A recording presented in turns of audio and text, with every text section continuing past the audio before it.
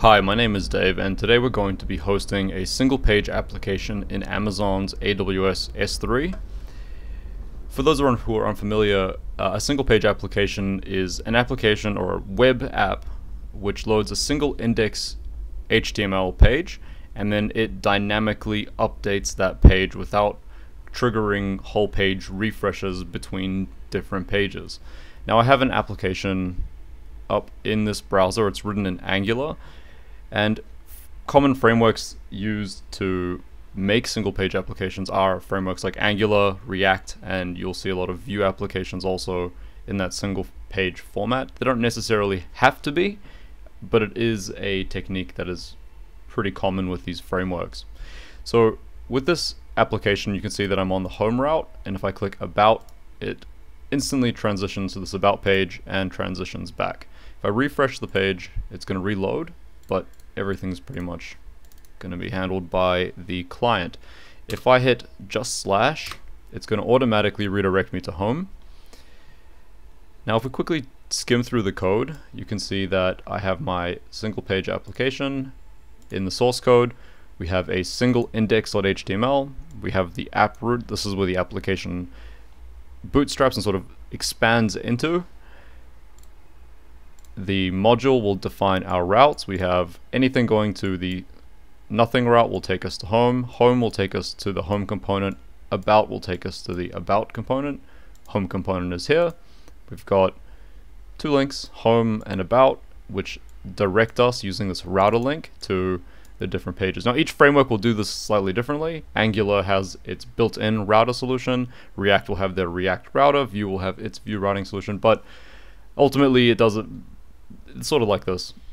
But the implementation itself doesn't really matter. All we need to know is that a single index file is all that's needed, and then there's the associated JavaScript files which come along with it. So in the case of Angular, you have to first build the application, so ng build -- prod, and what this will do is, using Webpack and all those cool technologies, it'll compile and bundle all of my JavaScript into a single file and then create a folder, copy everything that needs to be into that folder, and I get this one dist folder which contains the complete contents of my application. So as it completes the build, we'll see that happen.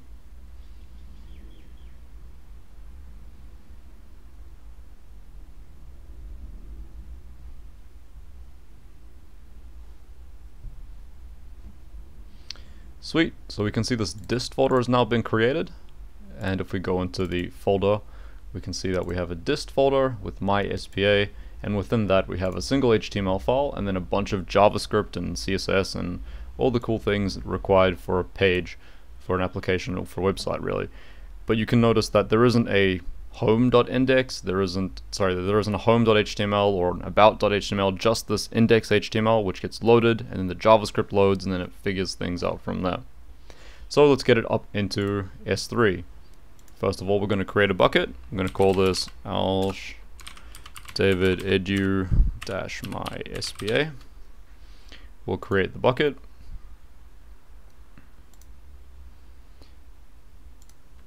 And in this bucket, we'll hit upload, open up our files, copy all of these, drag them into the application, into the bucket. We'll upload that, have the upload complete. In the meantime, we'll go ahead and configure our website. So what you need to do is configure the static website hosting. We want to set the index document to index.html. For now, at least, I'll show you what happens when you don't fully complete the configuration. We have to set up the public rules to make sure that the bucket is accessible to the public, and we have to configure our bucket policy, which we can get the S3 bucket policy, for a website, and we'll be able to find the default bucket policy, which we can just straight copy and paste into here.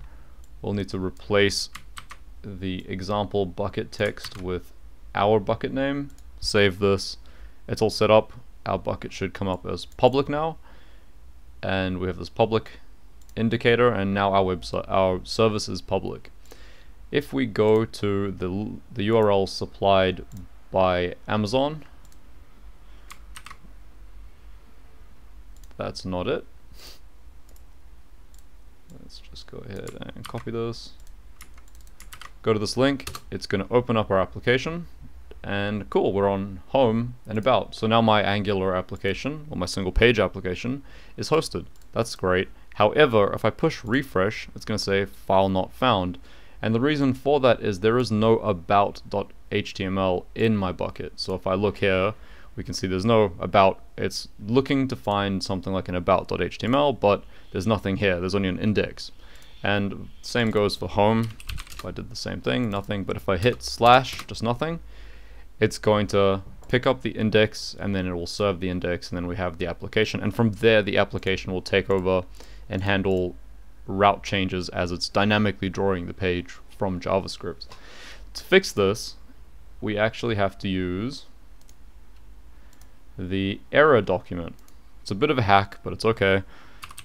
You set the error document to index.html, hit save, and now when I refresh the page on about, it's gonna give me the about page, and the same thing goes for home. So now when a file is not found, it's going to automatically just serve the index file, which is what we want. We always want the index file to be the file that's served no matter what the route, unless there's an actual file there that you're trying to access. There is a caveat with this.